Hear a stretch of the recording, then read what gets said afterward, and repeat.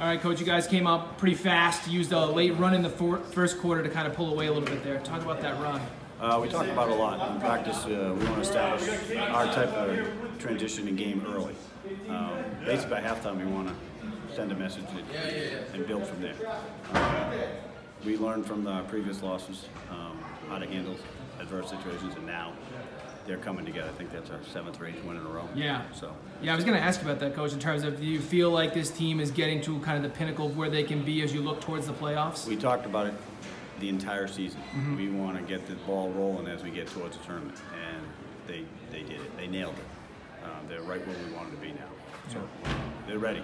Yeah. They're ready. We're ready for the run. And obviously, last question, Coach. It's senior night, and you obviously have some seniors that have contributed a lot here for this program. Can you speak to that? Nick Redden is just an unbelievable player.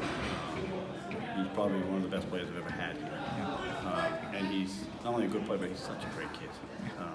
Extremely coachable, polite, works hard in practice. Probably one of the hardest guys you'll ever see in practice. And in the offseason, he put a ton of time. And I'm happy for him because it's paying off. He's just one of the many. Sean Cullen is another one who contributed a lot. And then we have guys who didn't play a whole lot, seniors. But they actually helped us a lot in practice, and that was fantastic. So I just told them all the seniors how I congratulated them, and I thanked them for all the effort. Coach, I appreciate the time.